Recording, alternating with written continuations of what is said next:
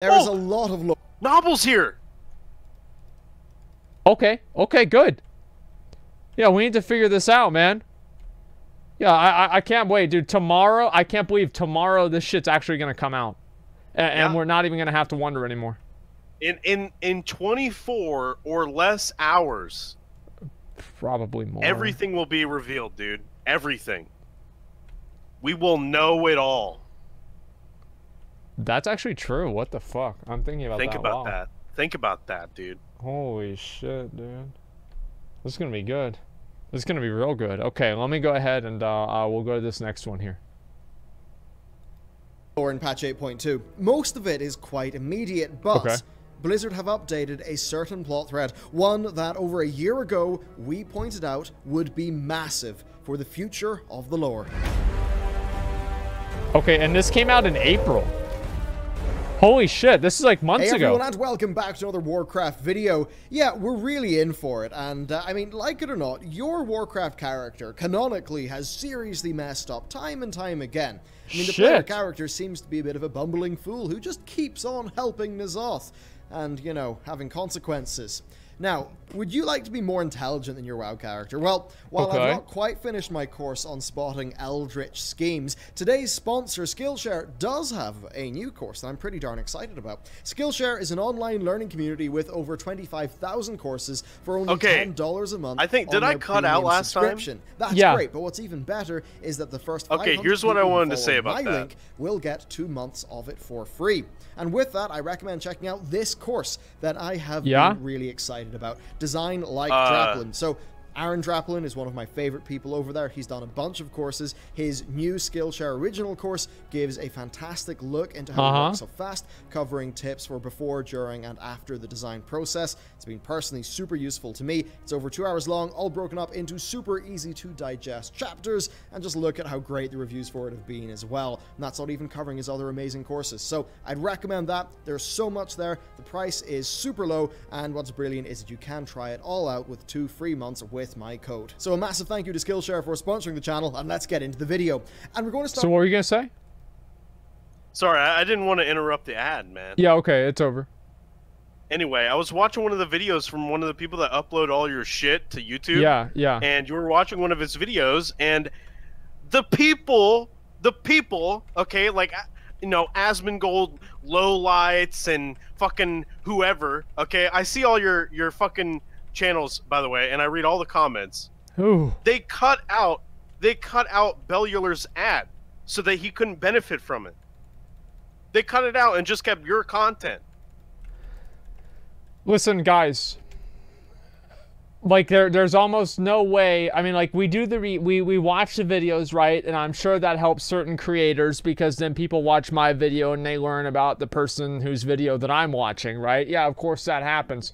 But we want to make sure that these guys get their ads out there and they're able to, you know, like make money, right? And obviously we can't do it. I don't want to deal with DMCAing things or anything like that. The only thing that we really need to make sure that we do is if you guys are going to do that, I think I did the run on this character. Let me go ahead and double check real quick. They also don't link Bellular's video. Yeah, you guys, if you're making videos about my videos, right? If you're putting it on YouTube, link my stream, link the video that I'm watching, and make sure that if they have an ad in it, you get to show the ad too, right? Because that's part of the, I feel like that's part of the trade. You know what I mean?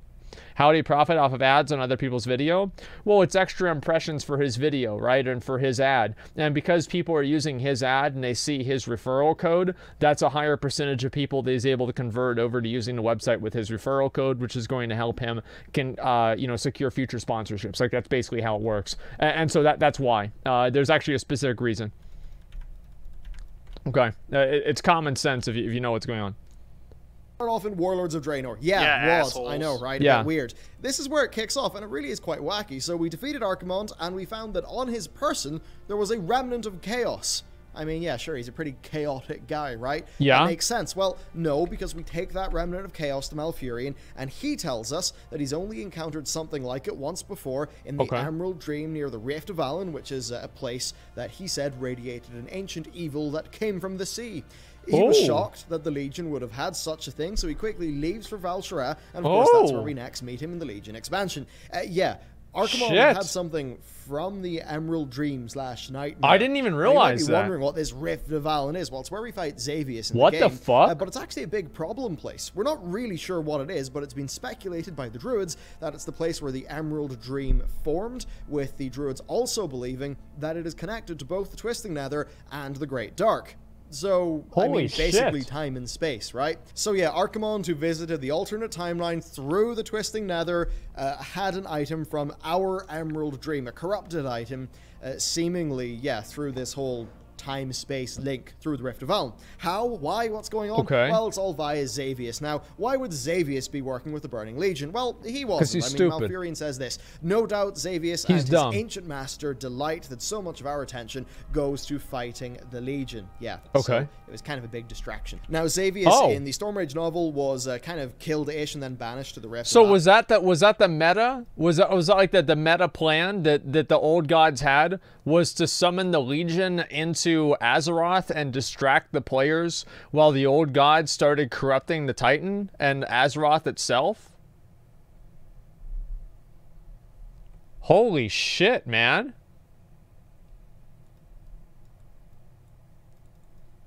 What the fuck? That's deep. You know, the place that links time and space. Well, through this, he was clearly able to influence Archimonde, who, of course, had Gul'dan instigate the Legion expansion. Okay. And this was all done through N'Zoth's control of the Rift of Valen. This is, you know, something that I think gets more worrying when you realize what the Emerald Dream actually is. Why? Well, the Emerald Dream basically is Azeroth, or as an aspect of her. Here's what Chronicle has to say about it. Some believe Freya wove the Emerald Dream into being from nothing. Others claim that this strange place had always existed in some form, a dream born from Azeroth's slumbering world soul. It is said that Freya tapped into this realm and molded what would become known as the Emerald Dream as a way to commune with the nascent Titan. Yeah, I think it's pretty darn clear that the Emerald Dream is a part of Azeroth. After all, Magni even talks about the way that he communicates with Azeroth and how it's all, you know, natural things like the feeling of a sunrise. Quite simply, it all lines up. The Emerald Dream is an aspect of the World Soul. Okay. And this means that even before Legion, N'Zoth had quite a lot of control over one of clearly the most important parts of the Dream, the Rift of Valen. Now, indeed, we know that he had influence. And then there's like the tentacles in the Rift too. Events of the novel Stormrage. Now, considering that the Dream originates from Azeroth, well, yeah, that's all pretty darn worrying. It does, of course, get worse, though. The Rift is described as a dark, deep fissure within the Dream, but it is not described as the core of the Dream. That place is the heart of the Dream, and that is the place that we visit after the Emerald Nightmare raid. And this is where the more recent events of the Legion expansion come in that you probably will have remembered. So you're maybe thinking, why would N'Zoth have us go into the Nightmare and defeat his forces? Well, it's pretty darn clear that he had control over the Rift of Valen, but it's also super clear that he had never breached the heart of the Dream. Well, the heart was breached. Players were invited in, because when we defeat Xavius, we're taken to the heart of the Dream. That's what Cenarius calls it. Oh, yeah, dude. So we're in the very heart of the Dream, which is itself something. What? The tentacles that are in the Xavius fight are also in the Zakul fight. You think that could mean anything? Wait, what? Let me look and see. Raids Eternal Palace. Does it show for the mobs here? Oh shit, it doesn't. Okay. Oh, you're thinking the slaps, right? Yes. Yeah. Okay, let me see if I can show this. Should be at the beginning, right? No, you're right about that. What the fuck? Yeah, that actually is really big. What the fuck, man? Could be something. I don't know. But yeah, I just think that's interesting. What we're going to get into here will blow your mind. Sure is. Great. Now, we seem to get to where N'Zoth's corruption could never reach. And that's just fine, because we act as the carriers of that corruption. And it's hard to know exactly how this happens, but after we defeat Xavius and get to the heart, and as many of you will remember, the flower called the Remnant of the Void was introduced to the heart. It's there, we can see it. So either the banishment of the Rift turns into that and is taken through with us, maybe the Shadow Priest unknowingly acted as the carrier, but either way, we introduce the Remnant of the Void. Now, either way, the spirit of Shadow Priest were a mistake. Drawn towards the Remnant of the Void, and Xalatat says this, almost completely gone, as if it never existed, but the rift is deep and vast, and somewhere down there it stirs. Something has changed. The last prison weakens. We must prepare. Now, we know that Xal'atath is not really our friend. We know that now more than ever. So whenever she says we must prepare, she certainly does not mean to fight N'Zoth. She means to prepare for him coming. We then need to only look at the rest of Legion expansion. We clear out the Tomb of Sargeras, and we imprison Sargeras, while also locking up the Titans and Illidan. Now, given that Sargeras wanted to destroy Azeroth, and how the Titans want to destroy or imprison the Old Gods, that was clearly a victory for the Old Gods. It's clearly the one that... So they wanted them to imprison Sargeras, because that would have imprisoned them, and the Titans were the only people that could actually oppose the Old Gods, right? Bro, what? What a twist! The Titans are bad. Well, they're not bad, but they got you. Like the Old Gods' plan was to move the Titans out of the story. That's basically it. That's what I think it's gonna be. Dude, do you think we will fight? Wait, the Titans are bad? Wait, how do you think that? Well, why are they bad? ANR is evil? What? Titans are responsible for the Old Gods. What? They spread light and thus spread void. Well, I thought the Void Lords created the Old Gods. It's just Pyro, dude. He I mean, come on. You know him. He's come on. Well, I'm thinking. That's what I thought. The Void Lords. I thought the Void Lords created the Old Gods. All right, we'll get back to this.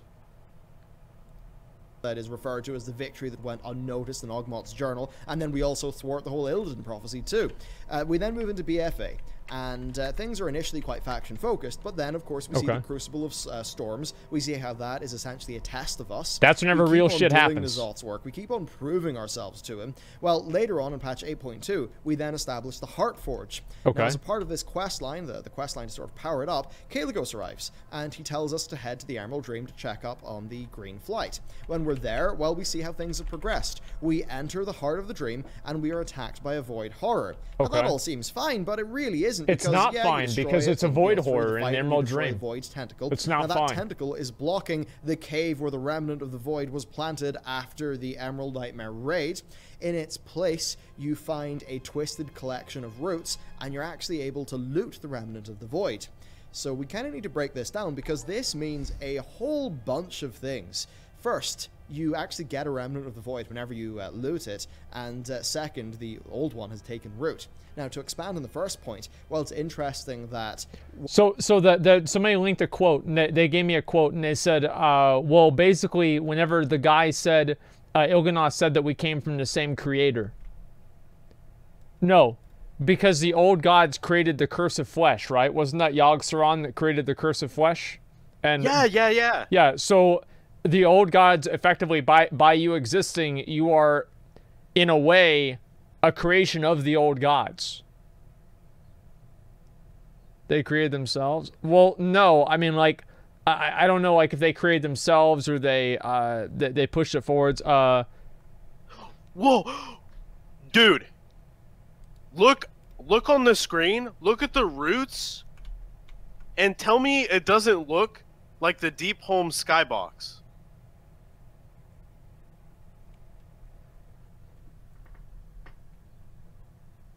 It does.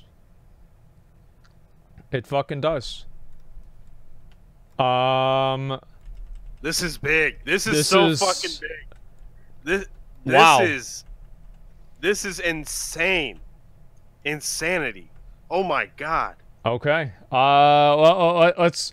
You know what? Just 1 second before we go ahead and we move forward. I just want to get this mount real quick and get this out of the way. Then we'll finish the video. Okay. Let me minimize this real quick and we'll do this. Old Gods were created by the Void. Yeah, I thought Old Gods were created by the Void Lords. And then what was it? Did they I don't know, like spread or proliferate the Curse of Flesh, right? I mean, I don't know, but it seems like that's what kind of makes sense, right?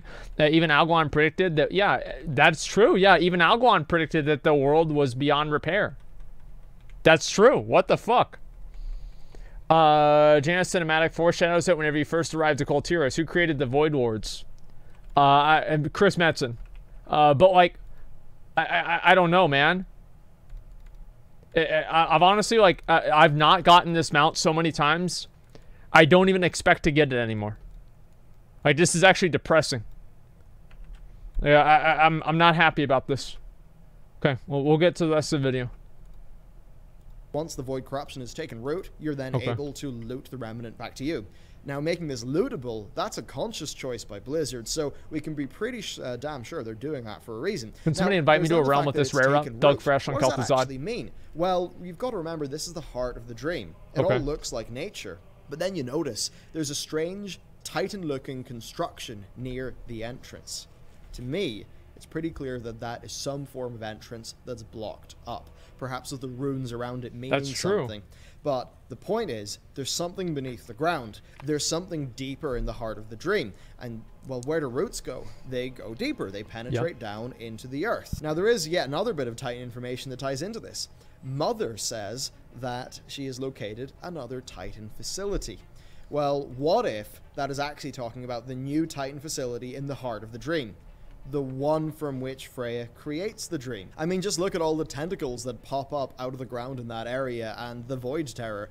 How would they just appear in the heart of the dream? Clearly, it's not down to just the Void Flower existing. It's down to that thing having taken root. That's the new bit of information here. That's what Blizzard are trying to communicate. That it's taken root, and I think it has corrupted whatever is beneath the earth there. Okay. Now, given how the Emerald Dream is deeply connected to the World Soul, this might be one of the primary ways for N'Zoth to corrupt Azeroth. I mean, if I was being really speculative here, I'd say that this is perhaps maybe only one half of the picture. I think the dream's equivalent and opposite seems to be the Shadowlands, and I speculate that you know, that's tied to why the elemental force of spirit was absorbed. I never even thought of that. Yeah, I'd like to see them do. I'd like to see them do more stuff with the Shadowlands, man. That'd be fucking awesome. The Azeroth World Soul early on. Now, given everything else that's going on with Undeath, maybe N'Zoth plans to corrupt the Shadowlands as well. Maybe that's why he manipulated Xal'atath into Sylvanas' hands. Kind of hard to know, and a lot of this might seem a little bit crazy, but I do have something that's even more crazy. I mean, what if we opened up all sorts of time paradoxes and BS by saying that that deep, dark fissure in the void known as the Rift of Valen, you know, is the Void Corruption, right? Now, this might be getting really time paradoxy. Remember, the Rift of Valen can connect to the Twisting Nether, which can kind of break time and space. You know, what if this is the Rift being created? Here we go. Okay, you could totally go wild with what this would actually implicate, especially about what power Titan World Soul actually has and how that could be manipulated. But, I mean, I don't really think they're going to be doing that. Now, there is, of course, one other bit of information.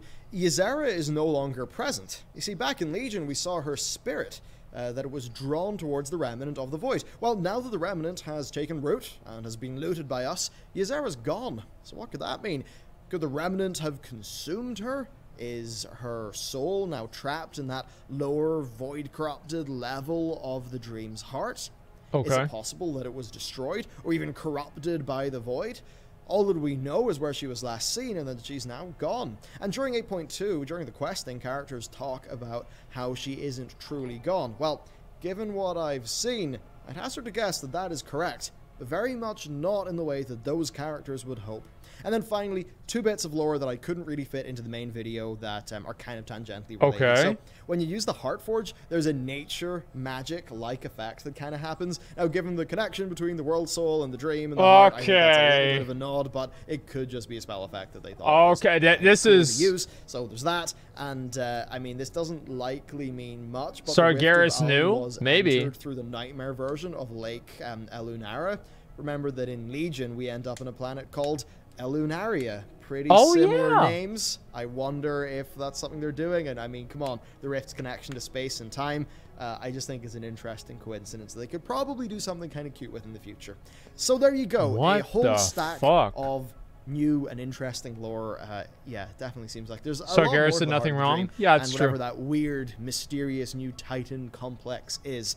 I doubt it's going to be good for us, but I'm pretty sure it will lead to another expansion or a patch or something along those lines. So, thank you very much for watching this video. Please be sure to check out today's sponsor, Skillshare. They've been fantastic. I kind of want to go over to the Emerald Nightmare, like now, and actually just go to the Emerald Dream area and see what it's like.